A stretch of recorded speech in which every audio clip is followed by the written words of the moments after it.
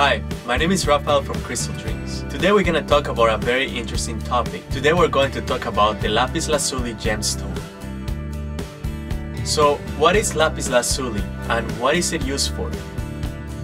I'm going to give you the 10 most interesting facts about this gemstone.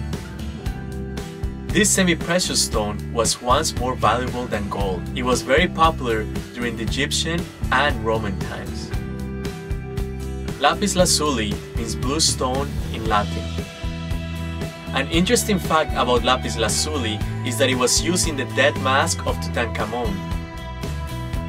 The mask was made out of gold, quartz, carnelian, and of course, lapis lazuli.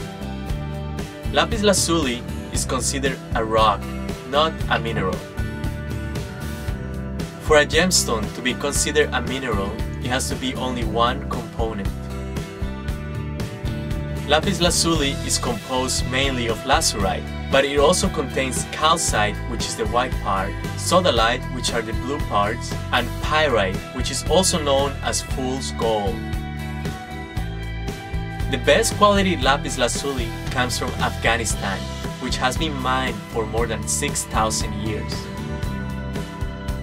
But it is also found in Siberia, Pakistan, Chile, United States, and Canada.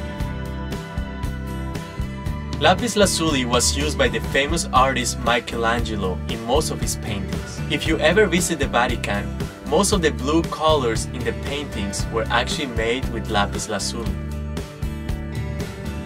Like for example, the blue skies and the blue robe of Virgin Mary were made with lapis lazuli. This also means that the Vatican had a very big budget. This gemstone is associated with the third eye chakra. The energies of this stone helps to open your third eye chakra by expanding your intellect, intuition, and consciousness. It gives us a better connection with the spiritual path.